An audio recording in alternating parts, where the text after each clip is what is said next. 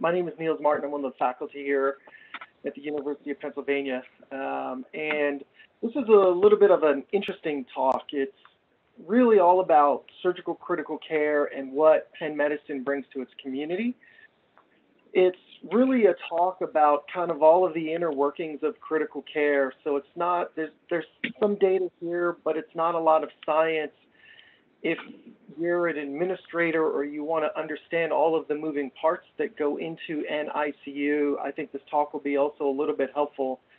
But really, I think the message is that here at Penn, we have thoroughly thought out critical care, how it's delivered, how it's measured, how it stays up to date with the needs of our patients and communities. And really, that's the value of this talk.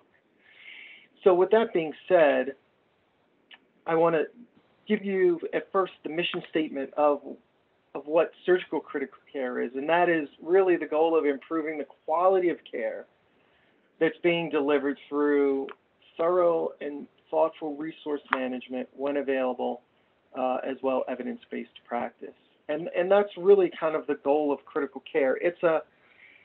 It's an interesting thing because a lot of times patients come to Penn not because of our ICU, but because of a surgeon or of a specific disease process. And if it requires critical care, then they land in our ICU. But I think it's important for everyone to really understand that critical care is really an etiology in and of itself that warrants appropriate merit and is really part of the resource armamentarium that makes Penn Medicine what it is.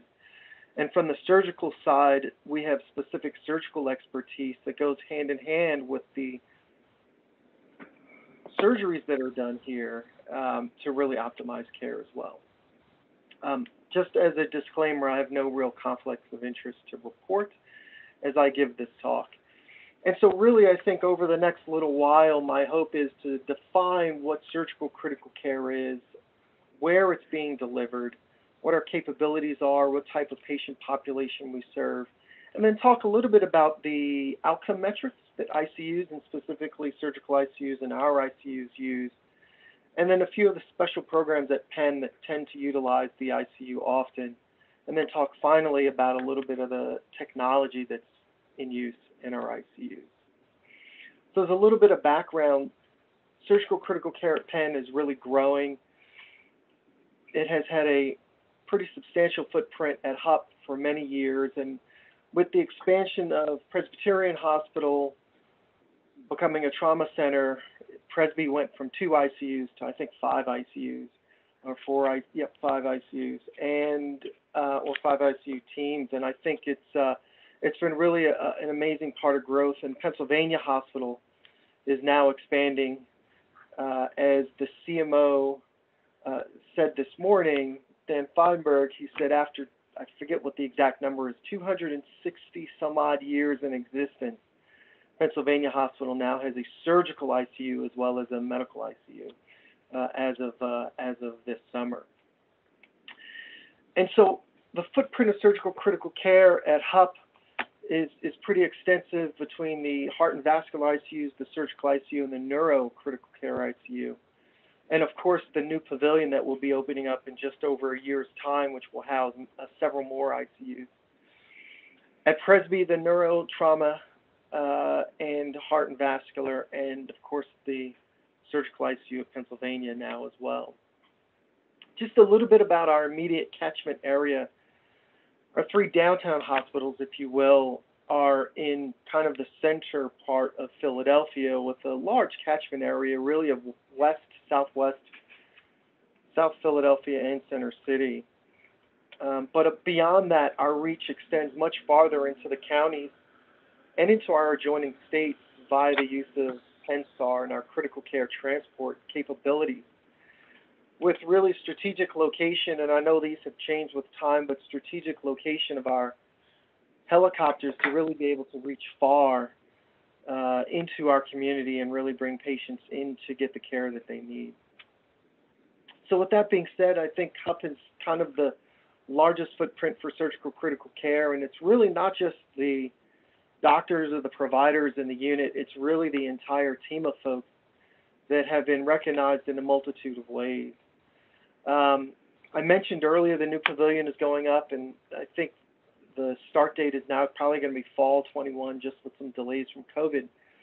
But it's really going to expand our capabilities as well.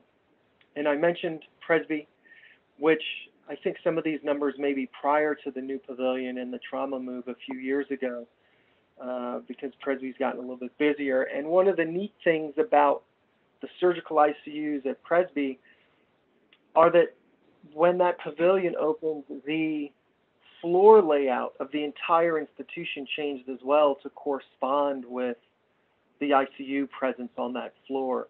And so, for example, that opened up the opportunity to do some really unique things.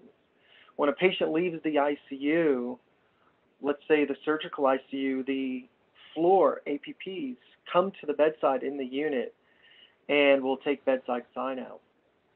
When a trauma patient shows up in the trauma bay just a stairwell trip away, the next ICU nurse and APP to take a patient will often drop down to the trauma bay, watch that resuscitation, learn of their patient immediately upon arrival, and implement some of the care processes that will be needed in continuity as that patient moves upstairs to the ICU. So some really neat and unique things that have come with the opening of surgical critical care at Presbyterian Hospital. I mentioned the trauma service is located at Presby, and of course that's a state-of-the-art trauma center, level 1, that brings in a lot of patients to the health system, and of course then require critical care in the ICUs. Often the trauma surgical ICU, but occasionally the neuro ICU, depending on injury patterns. And so they kind of feed a lot of the volume that we see into the ICUs. The ICU at Presby is a really neat ICU. It won the Society of Critical Care Medicine's ICU Design Award, I think 3 years ago, for its layout. And it really is a state-of-the-art ICU that carries on all the principles and practices of surgical critical care that we practice at HUP and at Pennsylvania Hospital as well. And so really we will bring to the bedside whatever the patient needs, whether that is advanced modes of ventilation and proning for ARDS, or from the surgical standpoint, the need for surgical interventions such as bedside procedures, tracheostomies, PEG tube placements, reopening of abdomens, opening of chests, creation of fasciotomies, really whatever is needed at the bedside. Our ICUs have that capability of providing that level of care or that level of support to our surgeon partners who also care for these patients and often are the ones driving their admission and presence at Penn. With that all being said, you know, we have been recognized by a few entities, and really I don't put this up here to feel any kind of way about these awards. What I do think really warrants mention is that those awards are really not the result of one team or one person. They are really a result of a collaborative approach to critical care here at Penn. And what that means is it's not the doctors, it's not the providers, it's everyone. It's the advanced practice providers, it's the nursing staff, it's our nutritionists, who I always like to brag about because our nutritionists are the ones who write the SCCM Aspen guidelines every couple of years, or part of that writing team, who really sets the tone on a national level.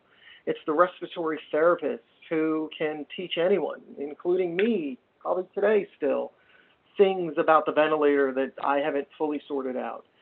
Really, everyone here at Penn is at the top of their game, and it's that collaborative approach to deliver the best level of critical care that I think really makes this place special. And so this was the team at HUP a few years ago up on the helipad. I mentioned our advanced practice providers, and I really think that they are very worthy of additional mention. We have house staff who practice alongside the intensivists in our ICUs. But one of the things that I think Penn has really invested in tremendously over the last several years has been its advanced practice provider program. And these are advanced practice providers, nurse practitioners, and physician assistants who all have added credentials in critical care and who have really made it their life's mission to become experts in critical care management and not just a nurse practitioner or PA role. They really know not just critical care, but how to interact with all of the elements of the care team and understand how to move patients forward in their care. But as I mentioned, it's about the nurses, the respiratory therapists, the nutritionists, the pharmacists, who really bring amazing detail to patient rounds and optimization of therapies. Our physical and occupational therapists who are present in the ICU, delivering therapy every day. Social work and case management who are thinking forward about the next steps of care, even while patients are still quite critically ill in the ICU. And our many, many consultants and expertise from nephrology to neurology and et cetera, who all come into the unit when they are needed and deliver expert consultation. And of course, all of the trainees who aren't just here at Penn to learn, but who are actually here to challenge the faculty with questions and really make us deliver the best types of care because they are actively seeking out all of the options as part of their learning experience and really challenging the faculty to deliver the best care possible. And so really, I think that the team is an amazing part of that. And I think I've mentioned a lot about the advanced practice providers who really help with a lot of our patient throughput and long-term follow-up as well. One of the things that I always like to look at when I talk about the complexity of care is the case mix index according to the Centers for Medicare and Medicaid Services. So this is not an internal metric, this is a national metric that hospitals use to look at how complex their patient populations are. And HUP and Presby in Pennsylvania Hospital, you can see there, and our two other Pennsylvania-based partners, Lancaster General and Chester County Hospital, are also here in blue. But you can see that in comparison to our partners in the region, we actually fare pretty well in terms of the complexity of patients that we care for. And we really do care for some of the most complex patients in the region. And again, I think that just over time, that allows us to get better because nothing we see is ever normal. Part of practice makes perfect also allows us to actually have very good performance with this very sick cohort. And you can see here the observed over expected outcomes where 1 is kind of even, and if you're below 1, that means that you're actually performing better than what would be expected. And again, you can see on a national landscape here between HUP and Presby that we perform very well compared to some of our national partners in terms of the U.S. News and World Report honor roll hospitals. And again, this is not an internal metric, this is a metric by U.S. News and World Report. And so when it comes to outcomes and it comes to the volume that we see, again, this is 1 year forward. You can see in 2018, we actually performed pretty well. And I have to find a similar slide for last year as well until this year's comes out. But I don't think that the landscape is much different in 1 year. So switching gears a little bit and talking about some of the things that we do as a surgical critical care service to look at our outcomes and think about how we can advance the care we deliver is that we maintain a database of all of our outcomes. And so, of course, and we'll talk about some of these, there are some administrative databases, hospital databases, reporting databases that are out there, but a lot of those administrative databases are not really adjudicated for accuracy. A lot of them use billing codes or other methodologies for which their primary purpose was. But really the primary purpose of this database is quality improvement, outcomes, and surgical critical care research. And it is maintained by advanced practice staff with strict adherence to definitions, and it's been open for a multitude of years. And we've actually recently switched to a REDCap database And so prior to the switch, we had about 20,000 patients in, and now we're probably closer to 25,000, if not a little bit more.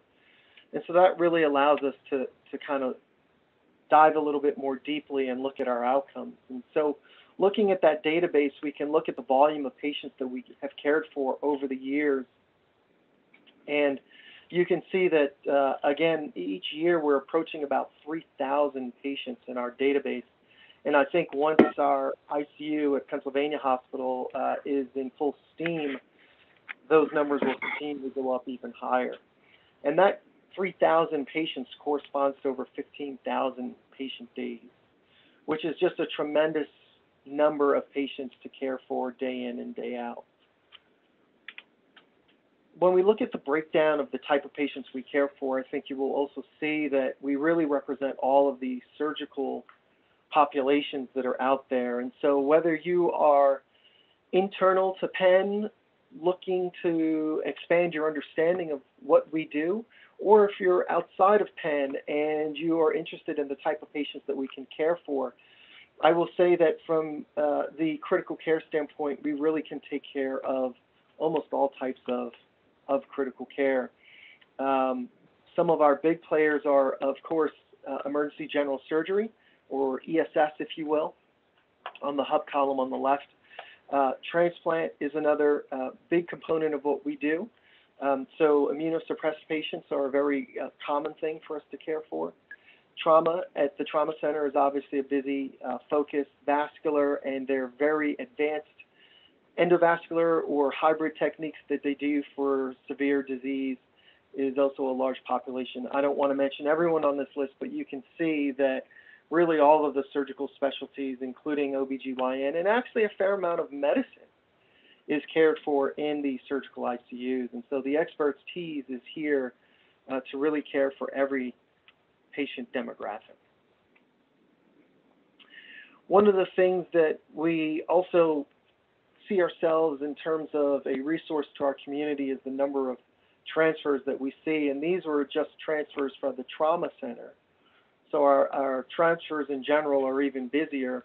But when we look at who transferred patients, you can see that those numbers continue to go up and up as we continue to be a regional resource to our partner or sister hospitals kind of throughout the region, if you will.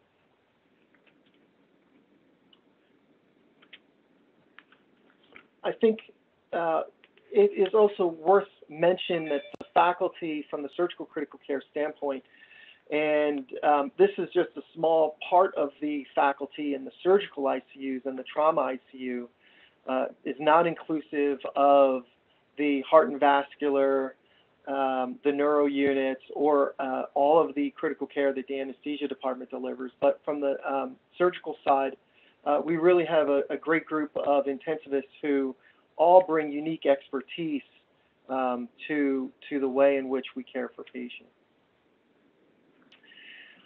Our model in the ICU is what would be considered a semi-closed model, and I think that this is the predominant model across surgical ICUs in this country.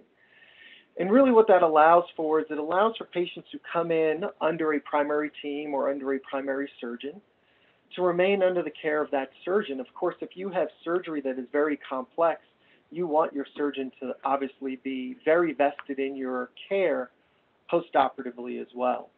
However, what the critical care team brings is that expertise for critical care, and so every patient who lands in the ICU has a critical care consult. And just so that there is no confusion over or issues with communication,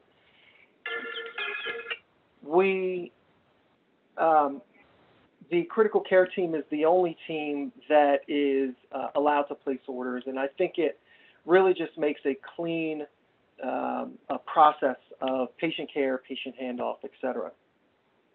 And so that's why it's kind of a semi-closed model, because you remain on the surgeon's service under their care, but you have the critical care team providing care and really very much involved as your covering provider, if you will.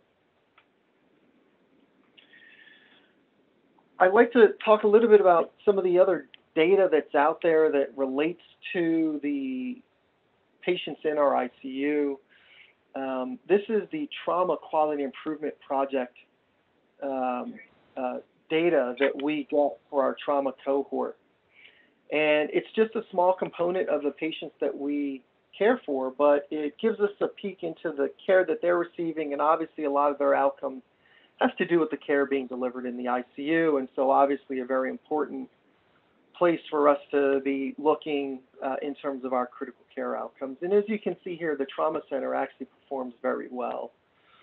But they pay attention to their data pretty frequently, and so what you can see here is that mortality is actually really good for the trauma center.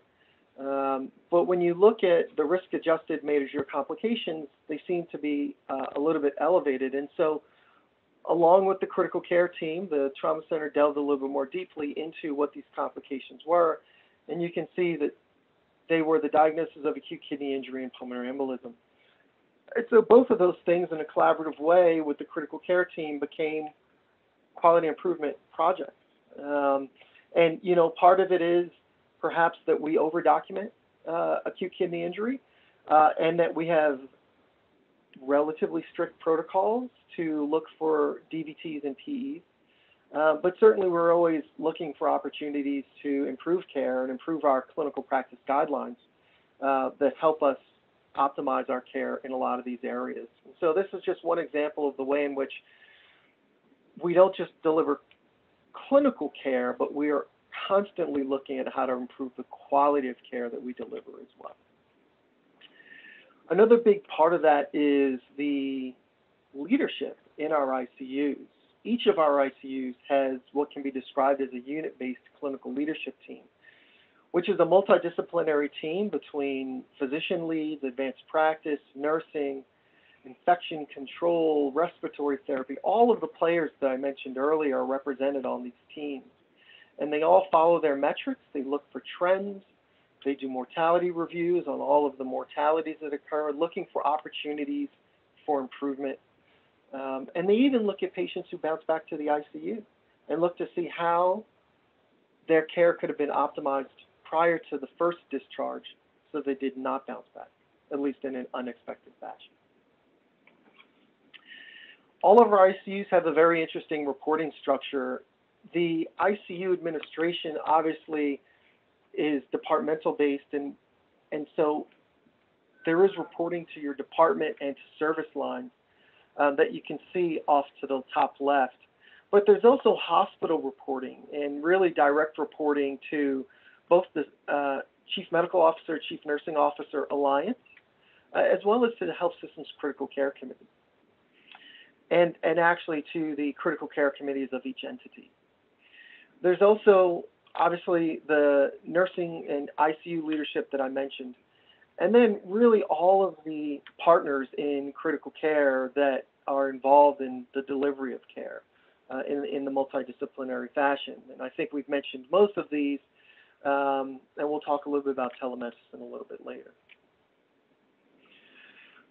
I mentioned that there is a Health System Critical Care Committee, and again, I think for those internal to Penn, you will know that this is really a vibrant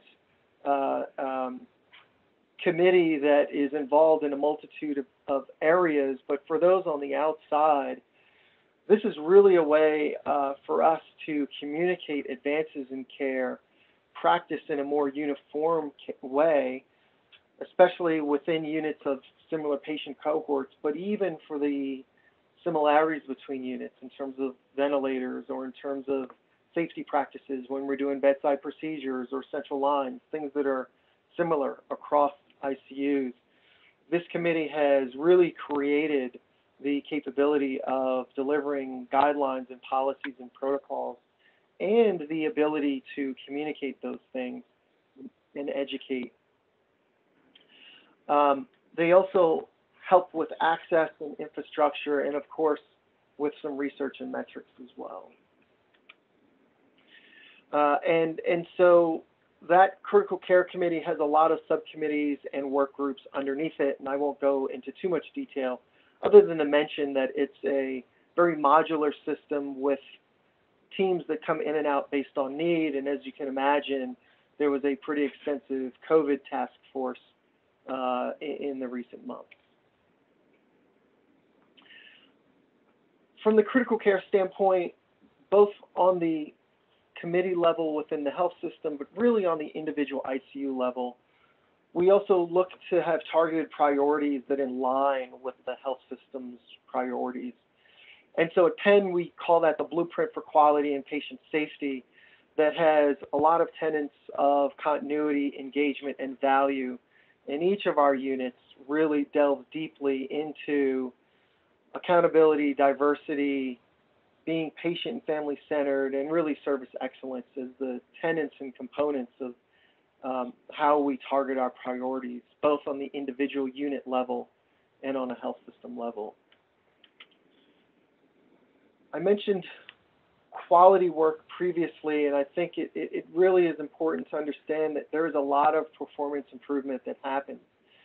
There are some siloed performance improvement things, such as for the trauma center, for example, but really there's open communication with all of the service lines that bring patients to the ICU. We drive down specifically looking at outcomes and communicate and work very closely with the hospital CEQI system as well. And so I think that there's a lot of interconnectedness and a lot of data sharing and a lot of sharing of ideas to really optimize care as well. We have a host of clinical practice guidelines, both within the surgical critical care space and actually more largely now within the health system, for guidelines that are actually relevant regardless of what ICU you're practicing in. And so with COVID, for example, we were caring for COVID patients in a multitude of spaces with a multitude of providers, and not each ICU did not need to create its clinical practice guidelines for ventilator management or non-invasive ventilator management or steroid use or extubation or tracheostomy protocols. All of those type things were created on a health system level and then educated down to the level of the individual units and even providers. And so you can see here just a small sampling of some of the clinical practice guidelines that we have, but I think it's, again, really important to just state that we have these clinical practice guidelines and they are evidence-based. And these are all things that allow us, I think, to practice on a really great high level of care. We also have some interesting call triggers in terms of escalating care when needed, and these are some of the triggers that kind of move patients and conditions up the chain of communication. And so, you know, it's just another nice piece of our puzzle that really doesn't allow patients to ever slip through the cracks, if you will. Every patient has a team with a very clearly defined roles and elements to escalate their care as needed. And so really, I think we are able to, on a monthly basis, kind of look back on our outcomes in terms of our REDCap database and looking at occurrences within our unit to think about what are the next steps in quality improvement. So one such project, and I'll just take you through one here as an example, is we looked at our readmissions. And what you see here is when we looked at our overall ICU mortality, which is in the lower right pie chart, you can see that in general, and again, this is very, very representative of a surgical ICU population, is that in general, our mortality rate lives somewhere around, 3, 4%, 5%. And I think that, again, a lot of our patients, they are optimized in perioperative setting, and then they move on and do well. However, when we looked at our readmissions, so unplanned readmissions specifically, because we have a lot of patients who go to the floor, but they have another operation in a week that was planned, and when that operation occurred, they needed to come back. We don't count those, but folks who had an unplanned readmission to the ICU, when we looked at their mortality rates, they were almost double what we saw for our general population. And so using our database, we said, well, we really need to drill down and see if there's an opportunity here to really help these readmissions. And so one of the early things we did with that was our critical care outreach program, which is now many years old. And what that was is to really look at patients after they've left the ICU, visit them once with our advanced practice provider program, and identify patients who might need to come back, identify issues that maybe we can do a better handoff to our floor teams. And so that really worked with some reasonable success, but was really a busy process because we were seeing everyone. And so then we evolved to actually giving everyone a score. We called it the stress score, but that stood for a subjective transfer risk evaluation severity score. But that really allowed us to kind of focus who best to see for outreach and see them in a timely fashion.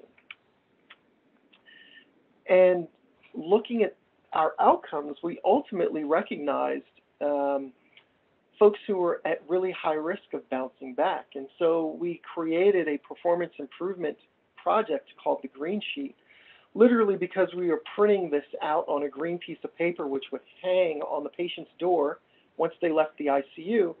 And it really alerted nursing, respiratory therapy, and the primary team to the concerns that the ICU team had at the time of ICU discharge to keep them really up to speed in terms of outcomes. And so this really completely was spurred on by our readmission mortality findings from our database. And ultimately, we were actually able to publish some of our findings looking at the Green Sheet process.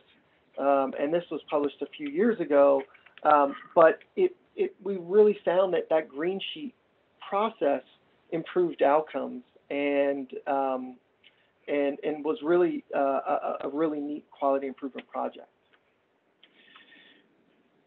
Of course, I would consider that research as well. We look at our outcomes and metrics, and I think it's important to get those things into the literature and consider them research as well. And so that continues to be an important facet of what we do in terms of our database, our protocol management, and our outcomes in terms of research productivity. And then I think it's important to talk a little bit about some of the special programs. And of course, I could sit here for the rest of the day and talk to you about all of the special programs that Penn Medicine has. But some of the, I think, important and timely things that have occurred, obviously our lung rescue program is a big one. Our lung rescue program has given this talk on previous occasion, and I'm sure you can find it in the YouTube archive. But our lung rescue program is a really busy part of the heart and vascular ICUs in terms of looking at patients with lung failure and their need for ECMO, even initiating ECMO on the outside and flying them back home to Penn for ongoing care. ARDS and, of course, COVID-19. I can't tell you the degree of critical thinking and care optimization and guideline creation that has occurred in the last several months here to really optimize the care of the COVID-19 patients. We actually continue to look back at that care, looking at trends and looking at how we can continue to optimize the care of the COVID-19 patients. And we're even putting some of that stuff in the literature that hopefully will actually be timely available to some of our friends farther out in the country who are just starting to see their first peak. We certainly have sepsis programs that we have had for quite some time, and they continue to evolve as sepsis care evolves, including the utilization of the sepsis 3 pathways. We have many pathways for hypertonic saline use in open abdomen patients. We have the capabilities of delivering continuous venous hemodialysis, which continues to be a source of patient transfers where that resource is not available at some of the outside hospitals. Obviously, transplant's a big component as well, and really, you know, the programs here are too numerous to count. I will mention that our emergency surgery service is one of our busier services in the surgical ICU, and this was last year's numbers. You can see that the number of admissions primarily to the service is pretty significant, but actually the service sees probably even more consultations from the multitude of inpatient services that have patients in different states that ultimately require general surgery intervention as well. And so it's a really complex service that we really cater for. And so some of the common things that we see in the ICU are patients with exercising fasciitis, ischemic bowel obstructions, intercutaneous fistulas, really complex general surgical needs, the morbidly obese, and complex hernias. And so I think, especially if you're at an outside hospital, it's good to know that we really have the surgical expertise and the critical care expertise to hand-in-hand care for these patients, because I don't think you can really do one well without the other. And so this is, really, I think, a big part of what we do. We also have the Penn Center for Chest Trauma here. We do a lot of chest wall reconstruction after significant traumatic injuries or non-healing injuries or issues.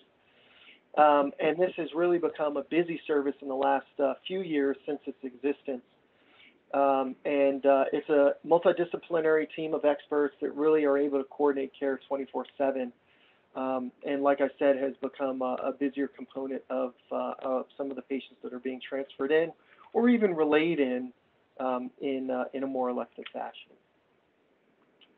We do have some special technology, and again, I think this really extends above and beyond any one ICU. Each ICU has the technology it needs to care for its special patient population. And I think I mentioned a lot of the different resources and capabilities in the very beginning that the surgical ICU specifically can deliver. We do use TEG in the trauma setting and in the neuro setting. It continues to be an advanced part of the care in which we deliver. This allows us to look at global coagulopathy, not just specific lab tests like our standard coags, but really look at all of the components of coagulation and really drill down and tailor our resuscitation for a patient to their specific needs. And so TEG is one of the things that has really allowed us to revolutionize, I think, some of the approaches to hemostasis and coagulopathy. And of course, we look at this in an academic way as well, and we've actually been able to show that through the use of TEG, we've actually been able to refine our resuscitation management, actually end up giving the right products when the patients need them, and cumulatively then actually having to transfuse them less. And so that's a really neat component of what TEG has allowed us to do in terms of change management. We do a lot of echocardiography. This is a commercial slide that I stole from one of our vendors, if you will. But we do a lot of echo, not just what you see here, transesophageal, but also transthoracic, and it really helps guide our understanding of patient physiology and patient hemodynamics. We're using ultrasound more and more in the critical care setting, and it continues to be an advancing component of our clinical armamentarium. One of the other neat things that we have is our ability to real-time look at our patient antibiotogram and watch that evolve, both with time and actually based on our patient-specific history. And so with some of our industry partners, we've actually advanced our antibiotogram to actually look real-time at specific patient history, including their antimicrobial history, and drill down on the best antibiotics, either empiric or focused, for their most recent cultures. And so that's another piece of technology that has really helped advance the critical care that we deliver. Another neat part of the trauma patients that we deliver is the use of whole blood in the trauma bay and how that has gone. And again, I think it just speaks leagues into the way in which we are trying to stay cutting edge and really deliver the best care to all of our patients. And the whole blood program, I think, is a really neat one. Whole blood, as opposed to component therapy for patients who are hemorrhaging, is a really old and unique way of looking at blood transfusion.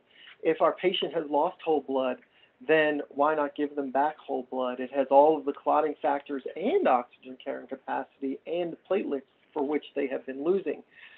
And so whole blood can actually be a really nice a resuscitant for those types of patients.